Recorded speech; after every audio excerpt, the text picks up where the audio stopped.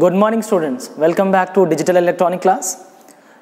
In today's class we are going to continue the second unit concepts. In that we are left with demultiplexer, encoder, decoder. This part we are going to complete in 2 classes and we are going to finish the unit 2. So in today's class we are going to discuss the concept of demultiplexer. So basically what is a demultiplexer? So demultiplexer is also a type of combinational logic circuit in which whatever the operation we have learned for multiplexer, it's quite opposite to demultiplexer. That means it has a single inputs, it has multiple outputs. So how do we design this demultiplexer? So we only had the block diagram, and in the exam also they'll ask to only explain the demultiplexer with block diagram. So because of that only we are learning about its block diagram, how it is differ from multiplexer. That point we are going to cover in today's class. So we are going to see how the demultiplexer designing would be there. So we are taking one particular block in it. So demultiplexer we want to design, or demultiplexer one more name is demux.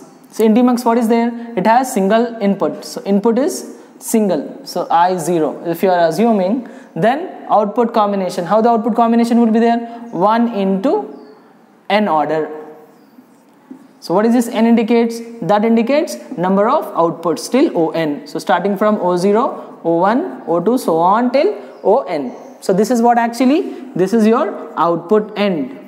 So how do we get this thing? So to get these things, the input, whatever the select inputs is there, that depends upon this n factor. How do we write n? It's nothing but 2 power n formula. So this is nothing but select inputs or by using the enable. So by using enable, or we can say it is a select input. So depends upon that n factor it is going to decide. So it's going to decide how many number of select inputs you're going to take by looking into its n factor. So based upon this thing we can design the demultiplexer. So in demultiplexer what are the things we need to see? We need to see the operation of it, how it is going to work. So it's just quite the same as a decoder. So our next topic is decoder, how the decoder is going to be used. So basically demultiplexer is nothing but, the name of demultiplexer is what? One more name for that would be demux, in which we are going to use a single inputs and we are going to get the n number of outputs. So by taking the single input combination, how this can be going to convert into it, that part is done by the demultiplexer. It's quite a reverse for the multiplexer. The next thing depends upon these particular I0, we are going to get this output. So based upon this n, we are going to decide the select inputs or by using into its enable input. So based upon that, this demultiplexer is going to operate. So next steps, the next point what we are going to learn is decoder. So the next point what we do have is decoder, how the decoder is going to work. So decoder. So what is the decoder? Decoder is also a combinational logic circuit in which you are going to decode your information. So what is the meaning of decoding? So decoding in the sense you want to make your information with more security. That means whatever the information I just want to pass to a sender, that information only understood by the receiver. In between that what I need to do it? I need to encrypt, I need to decrypt. So that means encryption, description is done by a specific device in electronics. So that device, when you want to understand it, that can be done a part of it by the decoder. So decoder, what they'll do it? They'll try to convert the number of lines into a respective number of output lines. Means it can convert n to m line decoding. So what is this n indicates? N indicates the input line, m indicates the output line. That means if you do have decoder of 3 to 8 line. What is the meaning of 3 to 8 line? It has 3 inputs and it has 8 outputs. So 1, 2, 3, 4, 5, 6, 7 and 8. So why I am assuming only 3 to 8 line? Because the inputs of mine in n order, then output of mine should be in 2 power n order. So if I do have 3 input lines, it can going to convert into 8 output line. That is nothing but whatever the combination of inputs is there, based upon this combination I am going to design 8 number of output line. So that is nothing but, you can see here it is similar to this only, but here you had single input, you are getting multiple output, and you have multiplexer select inputs also. So in this also we are using demultiplexer select inputs, whereas in decoder encoder we don't have any concept of select inputs. That depends upon number of input lines. It should be in n, then the output line should be in 2 power n form. So that indicates means what? If you had n number of input lines, we can get m number of output lines. That means it is going to convert n to m line decoder. So first thing, we have understood what is the meaning of decoding. So decoder is also one of the type of combinational logic circuit in which is tried to convert n number of input line into 2 power n number of output lines. So it is also type of combination circuit, whereas in this we are not going to use any particular select inputs. So this is how the decoder is going to work. The next criteria of us would be how do we design it. First thing we did with the block diagram. Next part, we are going to draw its particular truth table. So that means we just want to take an example of different inputs. How do we going to get it? By taking the 2 power n number of outputs. That particular thing we are going to design now. So first thing what we did, we'd make a block diagram. Next thing, we just want to make it truth table. Next we are going to design by using the logic gates. That nothing but by using the basic gates we are going to design. So that thing we are going to do it now here. So what we are going to do now? So we are going to take input combination. So tell me, students, so if I'm taking an example. Suppose take an example. So example of 3 to 8 line decoder. This is my example. Okay, what I'm doing, I just want to take 3 inputs. I just want to make 8 output line. So how do I design it? So that means I need to see its particular truth table. So in order to get that particular truth table, I'll take a tabular form. So I just want to take the tabular form of that particular inputs. So in that what I'm doing, I'm assuming first thing, block of it. So how many blocks is there? So I just want to design 3 to 8 line decoder.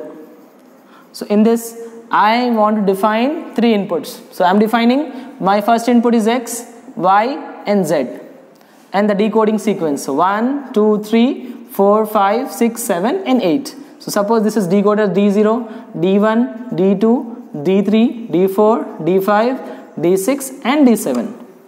Right? So now I want to make its truth tables. Do we had any select input for this? No. For decoder and for encoder, there is no select input is there. So only we do have input and we do have the output. If it is decoder, you had n number of input lines and the output is 2 power n.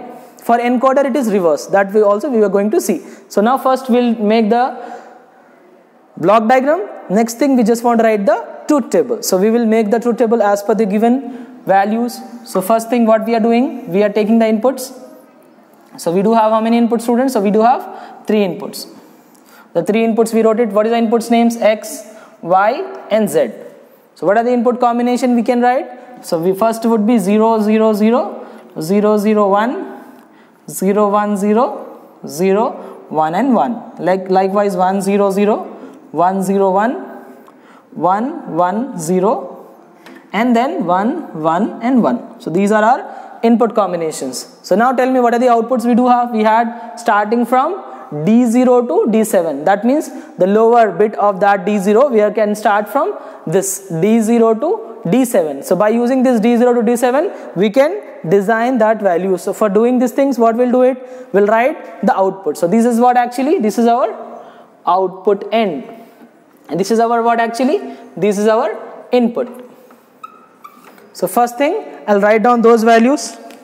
So I do have D0, D1, D2, D3, D4, D5, D6 and D7. So this is my combination of all the output values. So what we did, students, so I just took all those values. Now next thing I need to write the combination of it. What is the combinations? Combination of inputs. By taking the input combination, how do we design the outputs? For that what I'm doing, I just want to write. So see here, first this is what is that 0, 0, 0 means its mean term M0. That means D0 should be high, remaining all needs to be low. That means it will decode the D0. Even if you had input combination of all zeros, then this particular D0 is going to be activated, or it's going to be get as a logic high. So it's going to work for it. If it is 0 0 0, if you're getting 0 0 1, that is nothing but mean term M1. So what is the value for it? 0 1 all 0. So that means you want to get the output for D1, decoding line D1. So D1 decoder is going to work. So next thing, if it is 1, so 0 1 0 means what is the value? Mean term M2. For M2, D2 needs to be high, remaining all needs to be 0. Likewise for 3, D3 should be high, remaining all will be 0. Likewise for D4, I'll make it D4 should be high, remaining all needs to be active low. So likewise I can go for this. So here D5 should be high and remaining all will be 0. In this situation I can go with D6 needs to be high and remaining bits of that particular will be low. Likewise I can go for D7. So I got this. That means your 3 inputs of that 3 inputs lines has been decoded into 8 output lines by using 3:8 line decoder. So likewise you can design 2:4 line decoder also. In that what we'll take it? We'll take 2 inputs, we'll take 4 outputs and we will design it. So this is the way we will first write tabular form of it, next we will write truth table. What is left out then? Logic design. So we need to go for, by using basic logic gates, we need to design this particular logic. So let us see that one.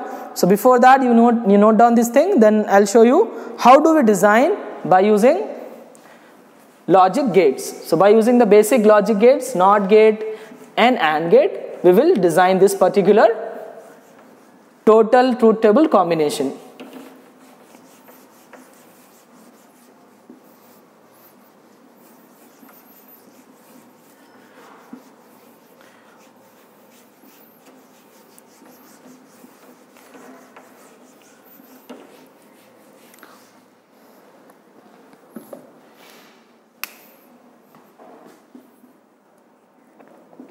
Okay, so now see students, so what are the inputs value I do have? I had inputs values are 3. So what are those 3? First is X. Then if you want to get NOT gate, then it's make it as X bar. Similarly, second inputs I do have Y. And if I'll connect one more NOT gate, I'll get Y bar. So this is my 2 inputs. Similarly, I can go with the next part. I do have Z and Z bar. This is your Y bar, X bar, Z and Z bar. So now I want to get the D0. So for D0 what I need to go for it? I'll take one AND gate and connection needs to be X bar, Y bar and Z bar. So I'll give first input connection from X bar, next is Y bar and Z bar. Like this I'll produce output of D0. Likewise I can go for all the remaining outputs. So these number of gates we need to get it, so that all AND gates I'm connecting. So 1 2 3 D0 D1 D2 D3 D4 D5 D6 and D7. So these number of input is required to design this thing. Next I need to get for D1, next is D2, likewise D3 D4 D5 D6 and D7. So we wrote it all the values. So how do we get D1? So D1 X bar, Y bar and Z. So I can go with X bar, Y bar and Z. Similarly for D2 X bar, Y and Z bar. So X bar is here, X bar, Y and Z bar. For D3 X bar, Y, Z. So X bar is here, X bar, this is your Y and that is your Z, right? So we did D3. D4 is what? X, Y bar and Z bar. So I can go with X, Y bar is this thing and Z bar. So we gave the connection. So likewise I can go for D5. So for D5 1 0 1, that means X, Y bar and Z. So X, Y bar we do have here and we do have Z here. So we connected X, Y bar and Z. Now X, Y, Z bar. So we go with X, Y and Z bar. So we connected this particular part. Now for our remaining part, X, Y, Z. So we'll go with X, we go with Y, and we go with Z. So this is the way we perform 3:8 line decoder. So in exam they'll ask you to design this thing. There is no numerical for it. We can take it, the values for it as per the given thing. So we are taking this one, we did with block diagram, truth table, then logic, gates, gate level designing. This is the way our 3:8 line decoder is going to work. So we finished one thing, that is 3:8 line decoder. The next we will see how the next part, encoder, is going to work, and it is truth table and then logic diagrams for encoder also. So before that you noted down this particular part.